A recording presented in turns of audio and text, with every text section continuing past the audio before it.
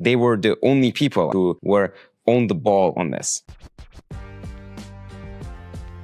And they said, it's not really so much about algorithms. It's about how much computational power and how much data you're throwing at the problem. Moravec predicted based on Moore's law. He just drew that line and he said, when are we going to get to a point when consumer hardware can actually match the amount of performance in the human visual cortex? He was just looking at the computational side of things. He came up with a date of between 2010 and 2020. It is really kind of surprising, coming from a prior point of view, that the world turns out to be so regular, that it is actually well described by straight lines. The world is so complicated. There are all these, different forces at play. So how come all of these somehow average out into just a straight line? I don't really have a good answer to this question, but the fact that it seems to happen so often, and it happens also in AI, is really what gives us most of our traction.